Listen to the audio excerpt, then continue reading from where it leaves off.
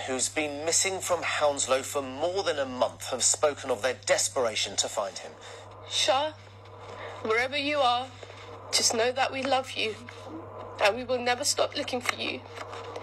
We will find you and we will bring you home. A sister's letter to her brother, who disappeared without trace 5 weeks ago. She says 27-year-old Mohammed, also known as Shah Khan, is her world. He was meant to play a key role at her wedding this Sunday. Her family has put it, like everything else, on hold until he's found. I feel like my brother's not there. I feel like my whole house is empty. No one smiles, no one eats. The wedding can happen when Shah comes back, but without Shah nothing makes sense.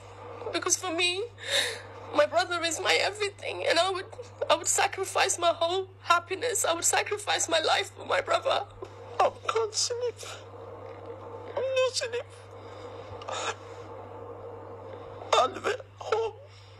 Shah here, Shah here, Shah here, Shah here. Always Shah. It's my heart. It's in that area, just after 9, that one of his mobiles connects to the network for the last time. His phones aren't being used, no financial activity, and his car has effectively disappeared. So on his car, we're asking the public, have you seen his car, white Audi Q3? If you look out your window or in your station car park, has a white Audi been there for a number of days? Possibly the registration plate has been changed.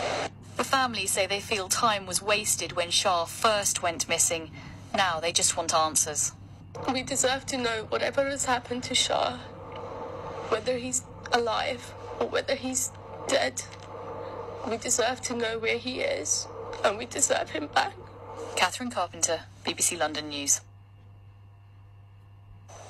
And if you have any information regarding that crime or any other crimes, do call Crime Stoppers anonymously on 0800 555 111. That's 0800 555 111.